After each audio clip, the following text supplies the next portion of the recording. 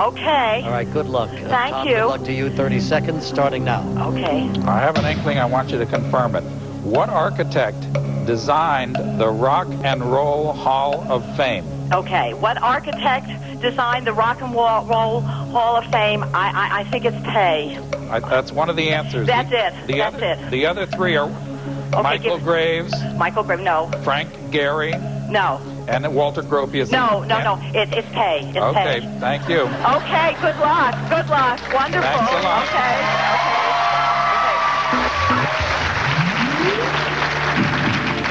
I think she said it was Pei, but I'm not sure.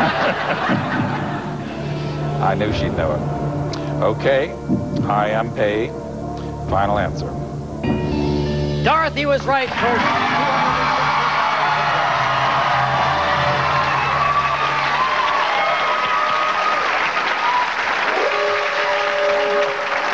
Well, that sound means we're out of time for tonight, but you can bet Tom will be back here on Tuesday night and joining him. Thank you very much. Good evening, everybody, and welcome to Who Wants to Be a Millionaire. You know, they say behind every good man is an even better woman. Tom Hoobler from New York City would probably agree. First, his wife knitted him a lucky sweater to wear on the show, and then when Tom got stumped on the $250,000 question, who do you think he called? Well, he called her. She gave him the right answer. But now it all comes down to this. 2 questions, 1 lucky sweater, and $1 million in the balance. What an exciting night that was. It is, yes. Yeah. How do you feel?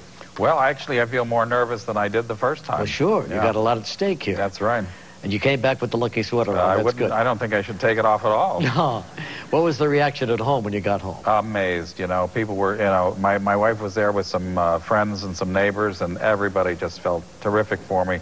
Feel a lot of support from everybody that knows about it. Tom is an author, lives up here on the west side of Manhattan, and has published about 80 books over his career. I thought maybe your wife might join you tonight so we could all take a look at the woman behind the man. She wanted to do everything just the same because, there's a superstition or something behind that. Really? She has the same people in the living room now, even though I can't call her. She's there with them, and they're waiting to hear what's going to happen. And so your daughter Ellen has returned. Nice to see you again, Ellen. Nice to see Glad to have you here. So everything's the same. I think so. Okay, buddy. Well, that's great. Now, Tom, we want to wish you good luck. First of all, you know that you've won $250,000. You're now just 2 questions away from winning $1 million. You have none of your lifelines left. That's too bad. But if you are ready, are you ready, Tom? I'm as ready as I'll ever be. Audience, are you ready? Yeah, we're all ready. Let's play Who Wants to Be a Millionaire? Okay, 2 questions. 2 questions, Tom. Here's the first one. For $500,000. Deciphered in 1952, Linear B is an early form of what language? Greek, Latin, Russian, Arabic.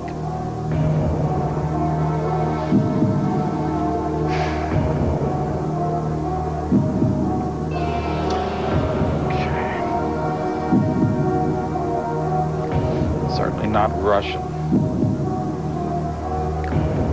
Linear B, I've heard of it. Deciphered in 1952. Now, I know it was too bad I used my lifeline because this is something my wife who's very good at language. Again with the wife.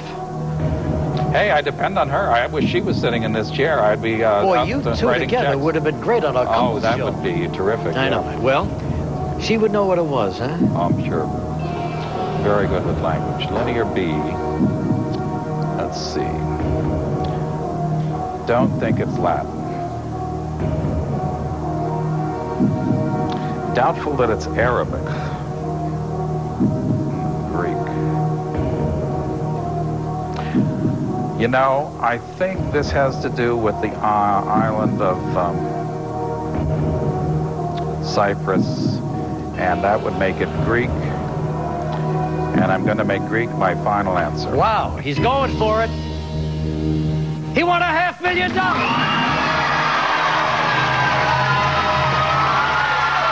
boy. Very, very excited. Took a chance and made it.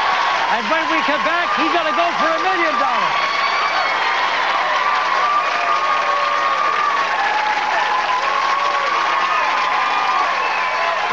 Tom.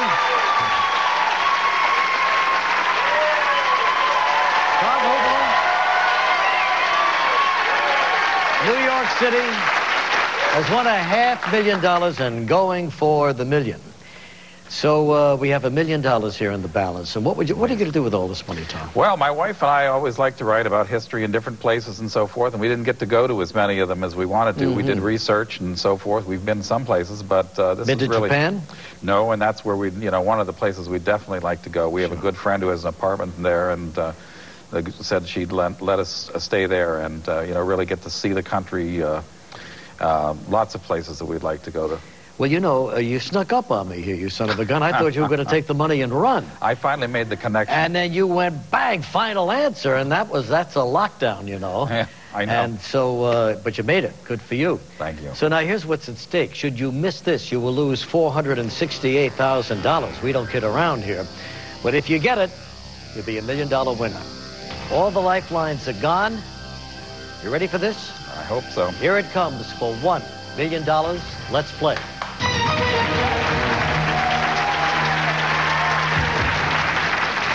Who is the only Nobel laureate to win an Academy Award? John Steinbeck, Jean-Paul Sartre, George Bernard Shaw, Toni Morrison. Knew I should have looked more at the Nobel laureates. Well, of course, those are all Nobel laureates. Now, which one would have won the Academy Award? Probably for writing.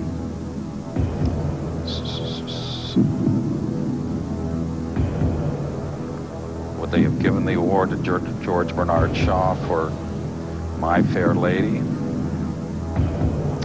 Toni Morrison wrote a couple of books on which very good movies were based. Sartre, that would really be out of left field. And Steinbeck, of course, wrote many novels. Some about California, Of Mice and Men, and The Grapes of Wrath. Terrific, terrific movies.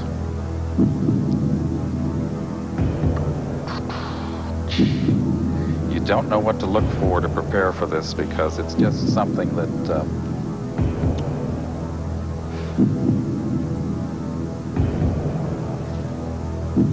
Toni Morrison. Well, I'm going to let some of these terrific folks that are seated at the fastest finger have their chance, Regis. I think 500,000 should be enough for me and my wife to go a long way. I think so, we'll be real happy with that. We understand that. Yep. So you're going to walk. Why don't you take a guess? Or who do you think it is? I would say Toni Morrison. No, it was George Bernard Shaw. So thank God you didn't guess.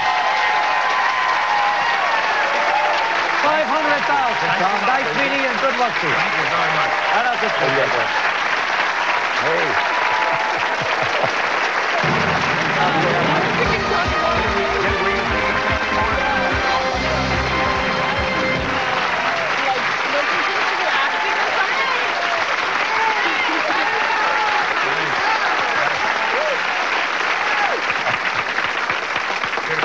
Your wife on the phone, Tom. Oh, you're kidding. Your wife. Oh, thanks. Hi, Dot. Hi, how are you? I'm so proud. It's fabulous. Just wonderful. I'm really, really proud of Mom, you. you're on television. I can't hear through that. Hello, you still Hello? there? Yes, Yeah. I'm here. Yeah, I'm here. It's just wonderful. Thank you. Good luck. I mean, it's just so fabulous. I can't believe it myself. It's just wonderful. I'm really, really proud of you. Yeah. I love you. Okay, I love you too, sweetie. Okay. We'll go a long way on this money. Yes, thank you. Okay. Thank you, thank you. We'll be home as soon as we can. Okay. All I'll right. see you then. Thanks. Okay, bye-bye. Bye-bye. Oh, what a lucky guy that Tom is to have a wife like that. And now they can visit all the places they've written about. And by the way, Nobel laureate Shaw won the Oscar for Pygmalion back in 1938. But now